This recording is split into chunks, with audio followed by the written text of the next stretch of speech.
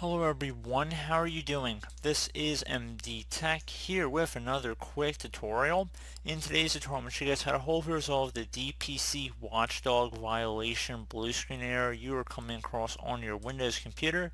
So this is definitely a frustrating issue, and in today's tutorial we are going to go about hopefully resolving it without too much of a hassle.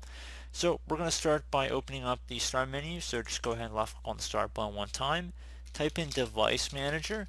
Best match should come back with Device Manager here, so go ahead and left click on that.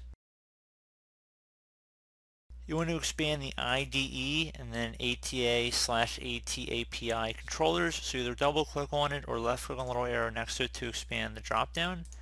Now you want to select whatever the standard controller is in here, and you want to right click on it, select Update Driver, select Browse My Computer for driver software, locate and install driver software manually, and then select Let me pick from a list of available drivers on my computer. Should only be one in this list here, and then select Next. Give it a moment. So close out of here. You will have to restart your computer, so you could just minimize or close out of this. Close out of any open programs and applications, and then hopefully that should have been able to resolve your problem. So another thing you can try too if you've restarted your computer and you're still having an issue would be to go ahead and open up the Start menu, type in Control Panel. Best match should come back with Control Panel right above App, so go ahead and left click on that. Set your view by to either large or small icons, and then select Power Options from this list. Select Choose what the power button does, and then underneath Shutdown Settings, if there's an option for Fast Startup, you want to uncheck it. So if it says Turn on Fast Startup Recommended, you want to uncheck it here and then select Save Changes. My hardware does not support that, but if there was an option underneath Shutdown Settings, you want to uncheck it and then select Save Changes. So once you're done with that, you want to go ahead and close out of here. And now you want to go open up the Start menu, just left click on the Start button one time, type in CMD, best match should come back with Command Prompt. You want to right click on that and then left click on Run as Administrator. If you receive a user account control prompt, left click on Yes. Now in this Elevate command line window, you want to type in SFC space /scan now. Scan now should all be one word attached to that / out front. Hit enter on your keyboard once you have it as it appears on my screen. This will take some time to run, so please be patient.